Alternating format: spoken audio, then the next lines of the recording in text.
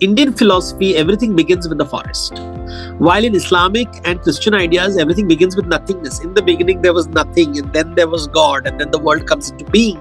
In Indian thought, it always begins with the forest. Unlike a Bollywood film that I am exposed to mostly, I find a hero who is not fair, who is dark, aggressive, petulant, childlike, doesn't treat women respectfully, but somehow that is supposed to be cute and endearing.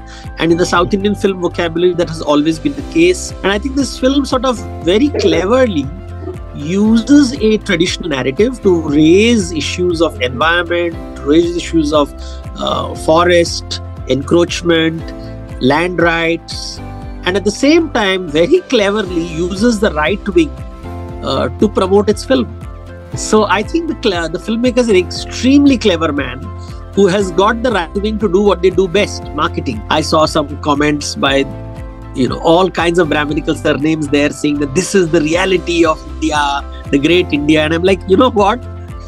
This film is making fun of you.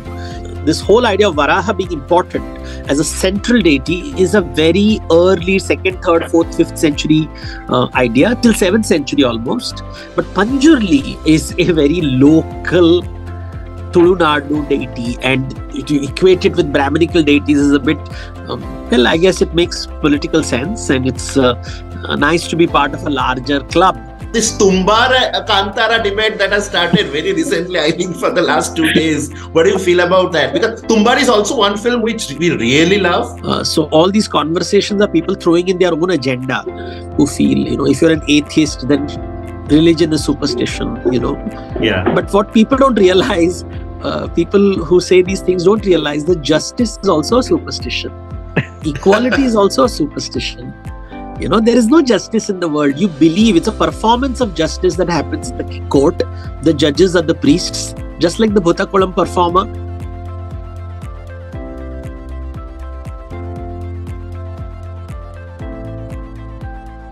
Hello friends, welcome to Filmkopath. Today we are here for a very interesting discussion. If you have gone through our reviews of Kantara on the channel, you would know how much we have loved the film. But let me confess here that it wasn't a unanimous fight within our team. Tumpy had reservations towards the film, which he has voiced on his social media. Also, some of our biggest supporters of the channel had problems with the film and reached out to us to talk about it. All of that demanded a bigger discussion on the film and the politics of Kantara, and someone who can provide us the right kind of perspective that this complex topic demands. And guess what? We have got the best person who could have done that. Devdutt Pattanaik, renowned author, speaker, illustrator, and mythologist, is someone whom all of us has loved and respected for long. His writings have always given us the same perspective that the society demands, differentiating between the letters of the rule and the spirit of the rule as the need of the hour. Devdutt Ji, thank you for joining us today to discuss Kantara and its various motifs. Thank you so much, sir, for your time and consideration. Welcome to Filmkopath. Thank you. Thank you for inviting me. So before going into, talking about the film, I just wanted to talk about, if you could just talk about the background of, the Bhutakolas or the Devas of the Tulunadu that we watch in the film. If you could just give us some background, because it would be a pleasure to hear from you. So this is a ritual practice that you find in the southern part of Karnataka and the northern part of Kerala, in the coastal region. It's a coastal practice. It is, so even in Kerala, you find a form of it where it is called Thaivam or Thayyam. So Thayyam, Dhaivam, they all crudely connect with the word Deva, which means God. It is also the word Bhuta. Bhuta means spirit. And basically, these are rituals where there is a God speaks. Now, this human being usually belongs to what is called the lower strata of society. And they will have to go through a whole bunch of ritual practices before the deity enters their body. This includes fasting for many days, vigil, and after which they have to go through an elaborate transformation with costumes, with makeup. And the whole thing charges, then the music is played in the middle of the night, and a lot of lamps are lit, camphor is lit. So it creates a kind of a trance-like situation in which the individual identity disappears, and it is believed that the gods talk through them to the general public, and that becomes the deity at the time. So even though the person in a regular way would be considered a lower caste person, when he becomes a deity, he becomes higher than the higher caste, and everybody falls at their feet, and they sort of negotiate various problems of social society, questions are asked to them, which they answer, they give views, opinions, judgments. You find this, as I said, in Tulnadu area, you find it in North Kerala. So that's basically the ritual that is being discussed in the film. Right. And now let me come to, this elephant in the room, the conflict of within the team, as well as what we have found in our audience. And now, Twitter has taken it to a different proportion altogether. So there's one side where it says about the cinematic quality of the film, the performance by Rishabh Shetty, as well as, the different motifs like you were expressing. And there's also one side of thought process that it's regressive. It kind of giving a new excuse to superstition. And it is continuation of, the religious propaganda that kind of is in the country. So what was your feeling when you watched the film? And if you talk about that, please. No, so everybody, see, a film is a film, and we appreciate the film for what the director wants to communicate. Yeah. A director is not obliged to listen to the audience and do what the audience tells him to do, because then it is not a work of art, then it is a work of propaganda. Right. Work of art is where the filmmaker wants to express himself, and this filmmaker has expressed himself through a film which follows a typical commercial vocabulary. It's a completely commercial film. There is nothing, he doesn't hide that at all. Yeah. However, what is unique in this story, I'm not familiar with a lot of South Indian films, but unlike a Bollywood film that I am exposed to mostly, I find a hero who is not fair, who is dark, who is not conventionally handsome. He doesn't have the six-pack ab. He is not perfect. He drinks. He gets involved in fights. In many ways, it is like the hero of Pushpa. So that is a very standard trope that you find in South Indian films. One of the things you notice in South Indian films, the heroes do come from socioeconomic strata, lower socioeconomic strata. They usually come from rural backgrounds. These are things that you don't find in Bollywood films, which is more urban, where the people are more fair, usually Punjabi, usually urban, with names like Gupta and Singh and those kind of names. You find this is a very different ecosystem, and you find the hero is not perfect. He is a rowdy. Again, you find that in the film like Pushpa, aggressive, petulant, childlike, doesn't treat women respectfully, but somehow that is supposed to be cute and endearing. And in the South Indian film vocabulary, that has always been the case. The mothers are stereotypical, so there is nothing unique about the characterization of the story. What is interesting in this film is how subtly the politics is being played out. You find the politics between upper caste and lower caste. You find the politics between upper class and lower class, between tribal communities and agricultural communities, between the state, the subtle conflict between the Brahminical ideologies and the non-Brahminical ideologies. Caste is very clearly told, never in your face. It is not trying to come in your face, but it is very clarifying that these are low caste people who are considered impure, not allowed to enter the house, who are not allowed to.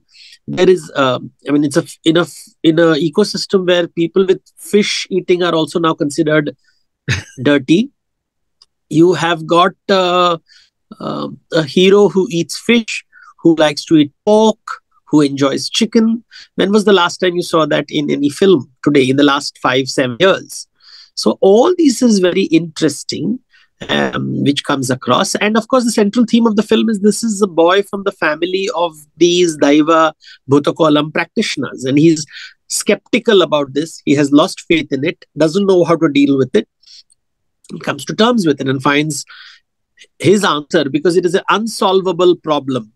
which is solved through a supernatural, or well, not solved, at least seemingly resolved by a supernatural entity. That's all the film is about. So all these conversations are people throwing in their own agenda, who feel, if you're an atheist, then religion is superstition, Yeah. But what people don't realize, people who say these things don't realize that justice is also a superstition. Equality is also a superstition. There is no justice in the world. You believe it's a performance of justice that happens in the court. The judges are the priests. Just like the Bhutakolam performer, the judge is the priest. And you hope. And remember the question that is asked to the Bhutakolam by the landlord. Is it you speaking or is it the god speaking? And that's exactly we can ask the judges, right? Is it you speaking or the law speaking? So you can use exactly the Bhutakola conversation in the Supreme Court with the judges. Just because they're wearing black robes, they are also wearing costumes. Their temple is designed in a particular way. There's a performance going on. This assumption that religion is superstition and the courts and the justice system or a Marxist ideology is not superstition is a very 19th century idea, and we have to outgrow it. In the post-structural world that we live in, we cannot apply these ridiculous divisions and binaries like left wing and right wing, because each one is coming up with their own politics.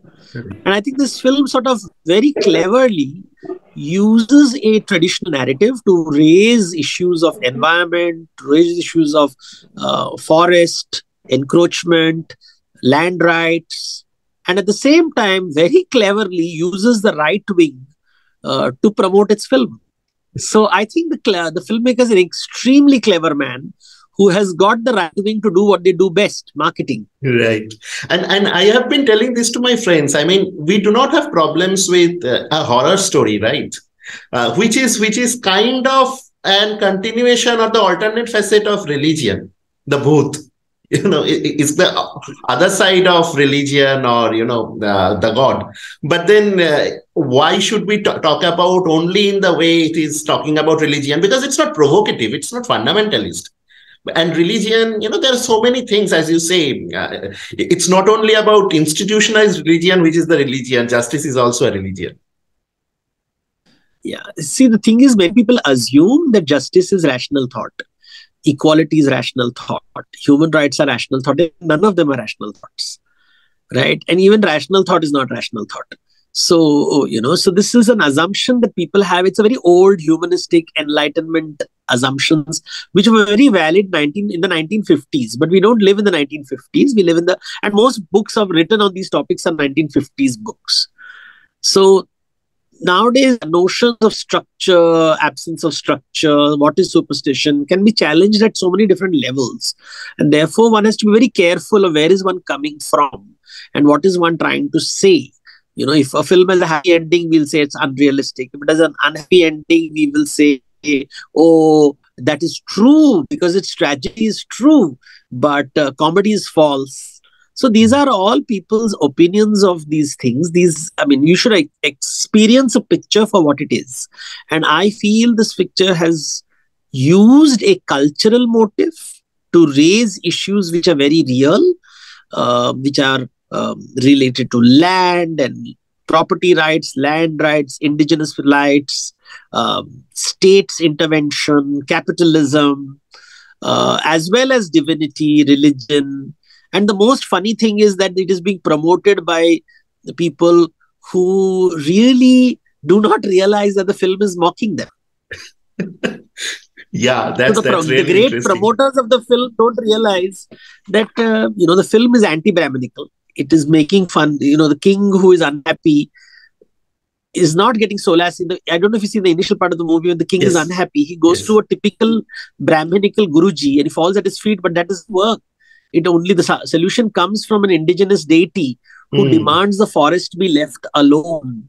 So that itself is a powerful metaphor. What the deity is saying, you will get peace of mind, you leave the forest alone.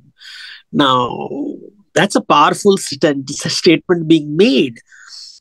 So I think, and who is promoting the film? People who think that the Gurujis and the Acharyas and who really celebrate the Brahminical establishment, who have never heard of Bhutakola, who don't realize that the performers are treated with disdain by the Brahminical community.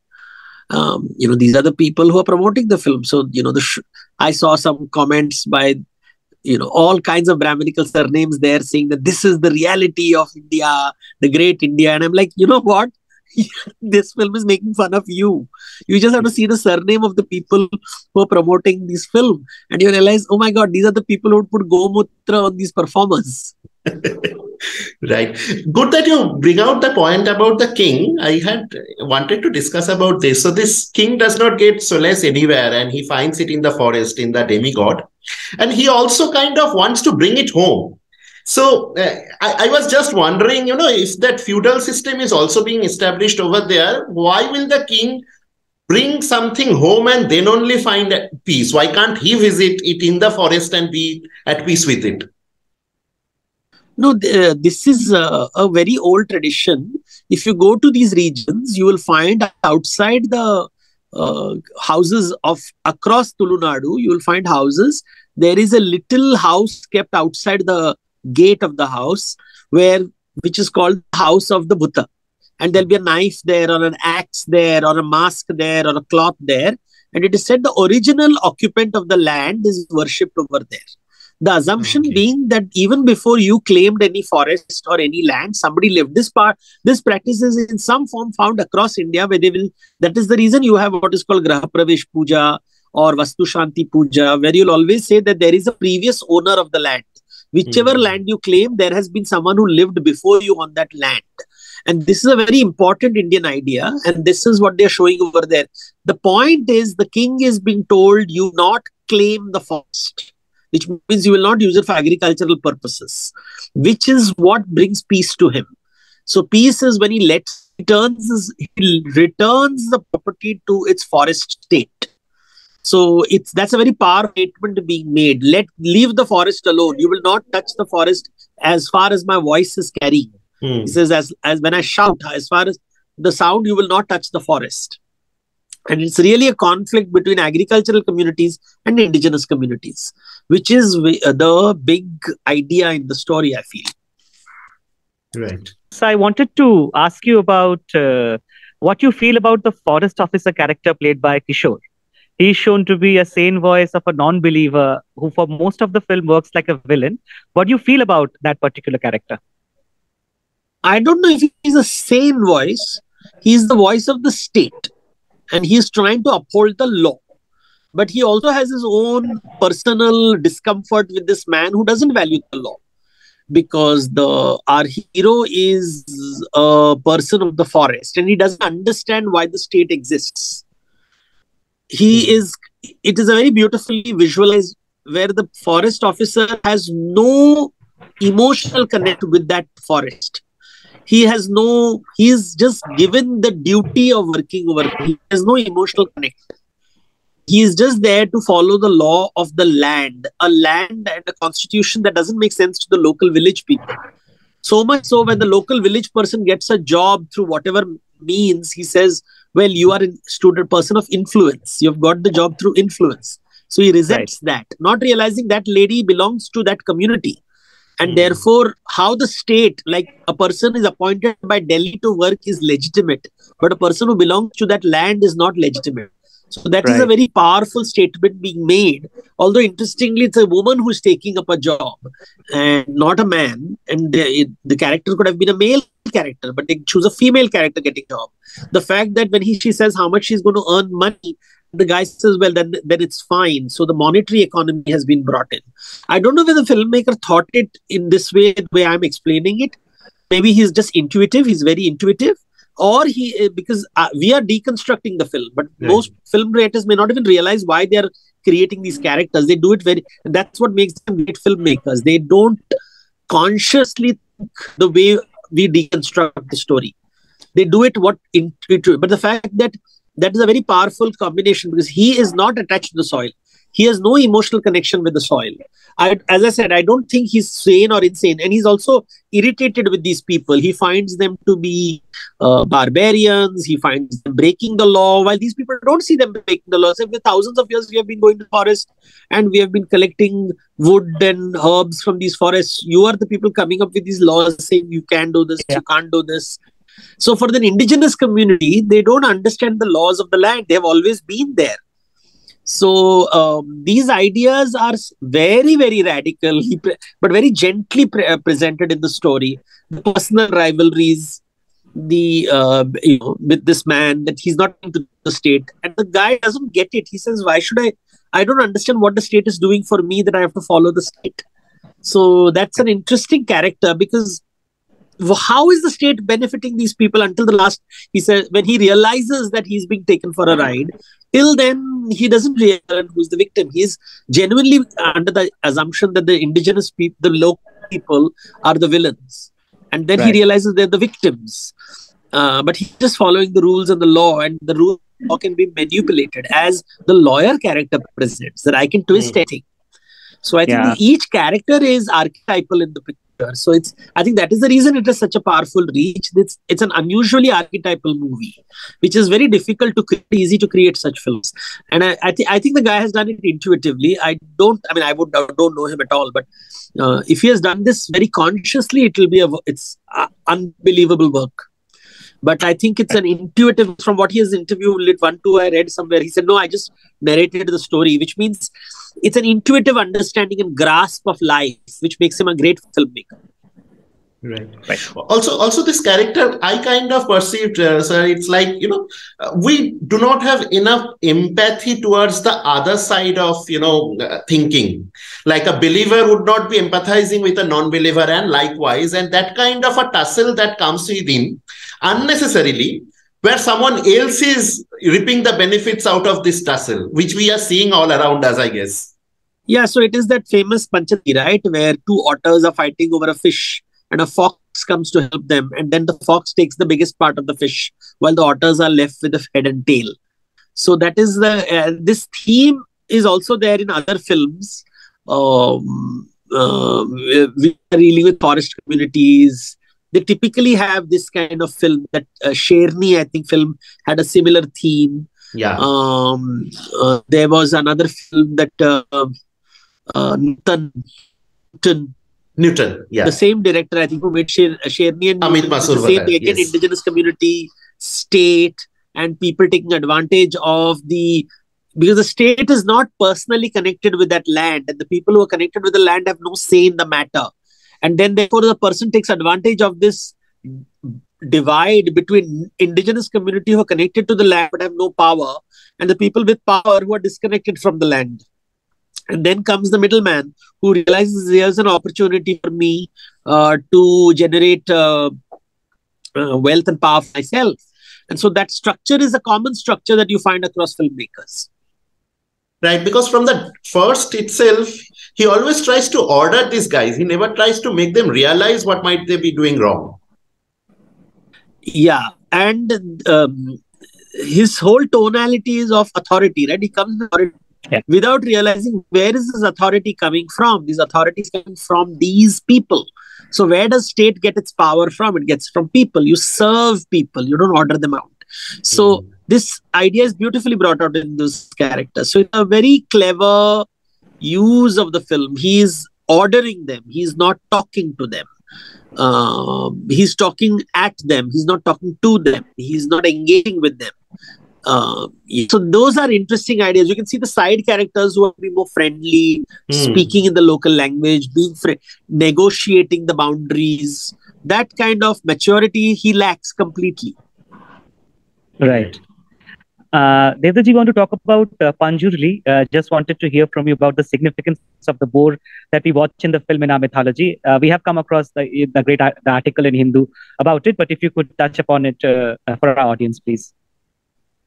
Yeah, so Panjurli is, the local Bhutaganas take many forms. One of them, there's Jumadi, there's Panjurli, there's different, Pili, there is the tiger, the wild boar, there is an androgynous character, female body, male head. Lots of various characters are there. They are ancestral spirits, perhaps, or forest spirits. And the interesting thing about a wild boar is a very sacred animal in Karnataka area. The wild boar was a symbol of the Chalukya Empire. Wild boar, so Panjurli, and there are these stories connecting it with Hindu deities like Shiva, Shivaganas, Bhutaganas, but these are appropriating, they're not Brahminical ideas. They come within the Brahminical fold as Brahmanism spread from North to South India. An idea that most people don't realize, that Brahmanism emerged in North India and it gradually spread like Buddhism and Jainism to other parts of India. And it sort of realigned itself based on local realities. And therefore, many of these gods became sort of connected in some way or the other to Shaivism, Vaishnavism, Shaktism, and the other Brahminical traditions. But the song Varaha Rupam becomes popular, and therefore suddenly Panjurli is equated with Varaha and therefore Vaishnav traditions. And that's a very clever ploy again, because Panjurli is a local Bhuta deity. It is not connected with Vaishnavism, it's not connected with Varaha. These ideas of Varaha is really seen in central India mostly. During the Gupta period, the kings used to be associated with Varaha avatar, rescuing the earth from foreigners. So that was the very big concept around 2nd and 3rd century AD. So if you see in Madhya Pradesh area, you find these gigantic statues of Varaha, which are not there in other parts of India as much. Then you, of course, the temples in part of Vaishnav tradition is there. But this whole idea of Varaha being important as a central deity is a very early 2nd, 3rd, 4th, 5th century idea, till 7th century almost, even in Kashmir. And it's some of the Dharma Shastras are associated with it. It's even earlier. You find it in the Brahmana literature, which is Vedic literature, which speaks of something like a emusha or a wild boar, which is linked to Prajapati, not to Vishnu. So the wild boar is related to Prajapati in the Vedic scriptures. In the Puranas is associated with Vishnu. The Vedic scriptures are Gangetic. Varaha is Central Indian. And by the time it comes down south with Vaishnavism, the Kaveri River is a very strong where Vaishnavism is very big. And that's where Varaha becomes important. But Panjurli is a very local Tulunadu deity, and to equate it with Brahminical deities is a bit, well, I guess it makes political sense, and it's nice to be part of a larger club. But Panjurli remains a Tulnadu deity, very strongly a Tulnadu deity, and its local nature must not be, it cannot, if you go to Assam and say Panjurli, nobody will understand what it means. If you go to Manipur, nobody will understand what it means. If you go to Kashmir, nobody will understand what it means. Even in Karnataka, many parts of Karnataka, they won't know it is. But in Tulunadu, the moment you say it, they'll immediately have an emotional response to it, because it's traditionally connected. Who is the wild boar? Now, the wild boar is important because the domesticated pig is a descendant of the wild boar, just like, wolf and dogs are connected to each other. The wild boar is in many ways connected with the domesticated pig. Now, the thing is, Indians don't eat pork, and domesticated pig are considered dirty, and they're associated with low-caste people in India. I don't know if you've seen a very famous Marathi movie called Fandry. Actually, became a very success. And there it shows how pig is a link to dirt and outside the Dalit. That is how it is very beautifully and very disturbingly presented. This is a wild boar, which is a royal creature. Hunting wild boars was a royal sport. So I think the Varaha also represents this tension between the forest and the land, the wild and the in the jungle. There is nothing like pure and impure. But the moment you come into the city, you have something called a pure and impure. And in the city or in the village, the impure is the pig. So it's a very powerful symbol. Again, as I said, the filmmaker uses a powerful symbol to communicate ideas. This is the reason the film is hitting people at a subconscious level, because as I said, it's archetypal. It's using these very strong mythic imagination to connect with people at a very primal level. These are all very primal themes, which is unusual. After a long time, I found an Indian film dealing with such primal stories. So, as you explained, this is very local. So why do you think, even the North Indian audience is connecting to this film so much? It's such a big hit even in Hindi. No, that's the reason, because it's primal. It's dealing with issues like forest and field, nature and culture, wild and domestic. It It is dealing with class issues, caste issues, without being overt about it. It's not in your face. It is not saying, look, this man is a caste person, or it's not like one of those left, NFDC films where caste is like they will put a billboard saying, this one is upper caste and this one is lower caste. They have not said it. It's all very subtly done. And the subtlety is amazing. Yes. And the primal nature of the deity, and of course the music is beautiful, the sound is beautiful, the camera work is beautiful, all that works, the craftsmanship is extremely good. But I think also the South Indian films are connecting with roots. Now they're going to the rural countryside. Bollywood films, is based out of, I call it Bandra mythology. It is based on, people who live in Bandra, and they create a mythology of India based on, Eastern Express Highway and Western Express Highway. So they have never heard of villages. They've never gone to a forest. They don't know what it means to live in a village. So this is real village, whether it's a Pushpa or whether it is a Kantara. These films are looking very real. So you don't find that such films being made, and it's high budget, very beautiful camera work. Or as I said, the craftsmanship remains superlative. Music is superlative. Yes. Action scenes are superlative. Camera work is superlative. That is like at another level. And then the story is very primal. As I said, hero, killing, violence, adequate amount of toxic masculinity. Mothers are stereotypical, the women are stereotypical, the heroes and everything is there's nothing unique or new in any of those characters. What is new is this idea of deity coming in a very powerful way. And I don't think it is a spectacle, right? It's a spectacle. And that spectacle with the music, everybody goes into a trance. And I think that's what... since I was familiar with it, it was a little, I was finding the length of the film a bit tedious. But I guess that's, the norm for people. And I think you are right, the subtle touches, because there's this beautiful scene I remember where the landlord steps into their house and they show the chappals. His royal, beautiful chappals among the other, the ordinary ones. So they show them very nicely, very subtly across the film. No, and the thing is that he enters their house and the man says, why has he entered a house? He wants something. Because they're low caste people. He would never come into their house. He would sit outside on his chair and they would go out. Yes. He has come in and he's nice to them. They know that he's come for something. So the caste is brought out in that scene. The caste is brought out when he enters their house. When someone entering the house has been beaten up, the boundary is continuously reminded. The fact that Gomutra is used, when he's eating with him, there is this discomfort. When he touches him, he washes his hand. There are at least 7 or 8 instances where caste is shown. But as I said, not shown in this very, he's low caste or he's high caste, the way North Indian or Bollywood films would do. Right. Also, one interesting thing I noticed is, of course, low caste and class is both there. And one of the group, one from Shiva's group is also a Muslim, right? The person who, strikes the crackers. Yeah. So that's also interestingly put. No, that's also dark humor, right? That he's dealing with explosives. So there is a dark humor over there.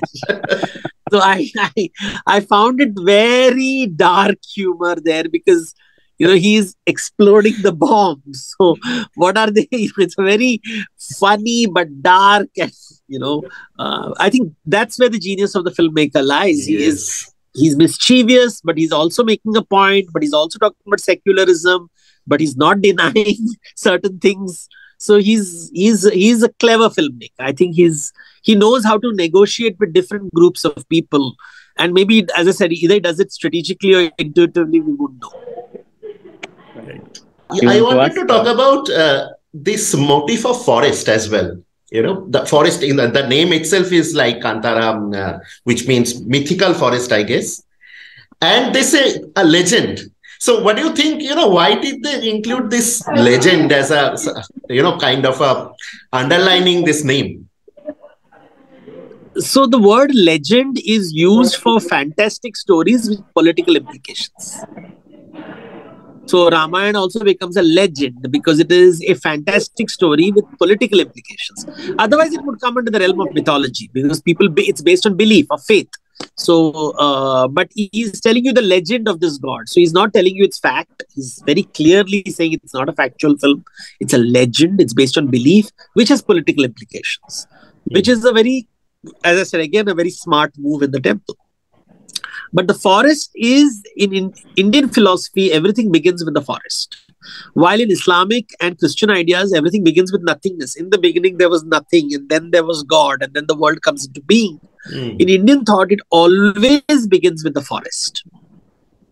So everything begins with the forest. And even the Samaveda is divided into forest poetry and settlement poetry. Aranyagan and Gramagan. So this separation of forest and field is a very primal Indian idea. It's a global idea really, but in India it's a very important idea. The wild spaces where Shiva is associated and the domestic spaces where Vishnu is expected. And that borderline, and in many ways it's the wild boar that connects the two, because he is the wild animal, and in the domesticated species it becomes the domestic pig. Right. And we also see Shiva, cutting down the trees, killing the same boars. But then, the forest also comes in his rescue. Also, the demigod talks to him. So we were also getting these questions or these ideas about, is the film not supporting the balance of the ecosystem? Why do we celebrate the hero cutting down trees and killing animals? And we still have, if you want to talk about that. How do tribal communities live if they don't cut down trees, if they don't kill wild animals? So this is very urban elitist view that, cutting down trees. But how do you build a house without cutting down a tree? What do you eat? You will have to, hunters, foragers will eat wild animals. What else will they eat? So this is perfectly, how they live. They have lived like this for thousands of years. It is society which has told, come in and created these laws, and industry which has come in and destroyed the ecosystem. Why should they be punished for what industries do?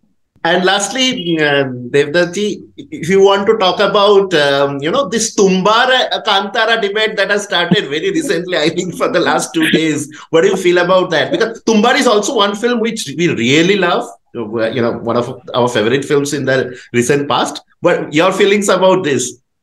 I don't know. I think it is, sometimes you just feel these are manufactured arguments because they get attention to old films and help their ratings go up. But in terms of craftsmanship, for me personally, Kantara is a better crafted film. Tumbbad, whilst visually spectacular, is not rooted in culture. It is, there are, for anybody who is a Marathi Brahmin, which it sort of, it talks about the Brahminical community over there also, but it is a little theatrical and stereotypical, not archetypal. So this is archetypal. This is very local. It's very parochial. It is very Tulunadu. It's very Kannada, made by Kannada filmmakers, by Kannada filmmakers, with Kannada actors. So it's very local and it is very archetypal. That is why it is universal appeal. While for me, Tumbbad was trying to talk about Brahmin households. It was based on, I think, certain Marathi films which show a particular kind of Brahminical background. But it was, for me, it was a little, there were a lot of small, because I'm familiar with the Marathi Brahmin family, films that influenced Tumbbad. But what was beautiful is the magnificent way in which it metaphorically presented greed. And it showed it with that house and entering that monster who, excretes gold, and how greed takes away the decency of people. And, so it had a more anti-Brahminical stance in a way. It was very in-your-face anti-Brahminism. Very in-your-face. This was not in-your-face at all. The subtlety in Kantara was shockingly brilliant. I was like really impressed by the way it dealt with politics without screaming, which is how normal films do. All the vulgarity and the toxic masculinity was common vocabulary of commercial cinema, unfortunately. But that works for the audience. I think it's a very, in terms of craftsmanship, there's a lot in Kantara, which I think Tumbbad aspired for, but could not quite get at a craftsmanship level. It aspired for it, but I mean, some of the shots, the visuals were just outstanding. I mean, it's just. But as I said, as someone who's familiar with the Marathi Brahmin community, I was like, the art director needed a little bit more work. I don't know whether they were Marathi Brahmins, and therefore I think when you are an outsider trying to, it's like me, a non-Bengali trying to make a film on Bengalis. If you see Sanjay Leela Bansali's Devdas, very beautiful, but it's based in Karnataka. The house is a Kannada house. It is not a Bengali Thakur Badi. So anybody who understands art will know that Sanjay Leela Bansali is not done. Or if you look at his, but he's operatic, right? He's operatic. He uses a different vocabulary. So even if he does not do Devadas in a Bengali household, you still find the spectacle of Bengal. Or if you do, if you see the, what is that Marathi movie? What is that? Bajirao Mastani. And that is Marathi splendor, but no Maharashtrian would like it. But it's brilliantly done and executed very well. So he does it operatically. So that's his vocabulary. So I think every filmmaker must has their own vocabulary of presenting it. Sanjay Leela Bansali is operatic vocabulary. So Tumbbad, yes, I mean it's a good film, but I don't think a great film. But for me, Kantara has the makings of a great film. Very commercial, but yet very, as I said, the ending is a mysterious. You really don't know it's a happy ending or a sad ending. It's trying to show something. I like so those things are good. I think it makes you think the fact that people are having conversations on it. Even Tumbbad made people have conversations on it. That's what art is supposed to do. So these are good films that making people aware of culture, and I think it's refined and sophisticated, despite the pedestrian narratives on television. I think these films are making you think on fundamental issues, if you're willing to think, and not just, this is Hinduism or this is atheism and superstition. Those are very childish conversations. Is there any reference, mythological reference to this end sequence where the father and the son meets in the jungle? No. That's a storytelling technique. It's a trope, and I think gives him an opportunity to create a sequel. right. But it is also magical, right? There's a magical thing about what happened, the sun disappearing, and where do they go? So there's something magical, and I think that's a good story always has that sort of a magic realism happening over there. I mean, the moment Salman Rushdie does it, it's magic realism. The moment it is done in Tulu Nadu, it is so superstition dramatics. So, Salman Rushdie can do people falling from a plane but rising up, and people find it perfectly fine. So true. Right.